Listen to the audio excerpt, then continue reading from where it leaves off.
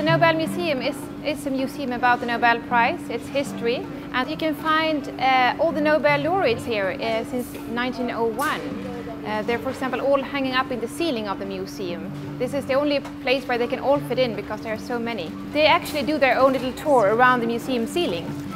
There are 889 of them.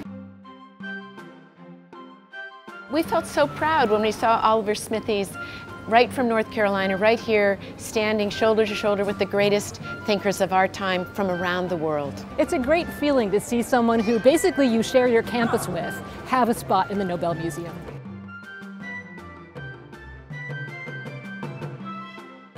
We also were visiting things about Peter Higgs, to whom we just gave an honorary degree.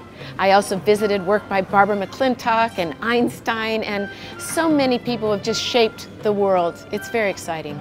You can go into every decade of the Nobel Prize history. In the touch screens, you go and you will find all the prize categories appearing to you, and you will choose the one you're interested in. We also have a lot of quotes here in the museum by Nobel laureates, and we see a lot of visitors taking pictures of those quotes.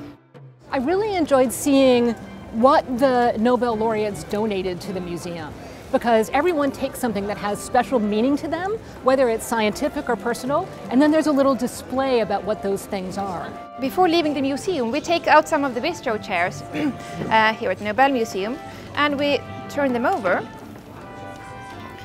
and we let the Nobel laureates sign them underneath. How wonderful! Oh, that's so great!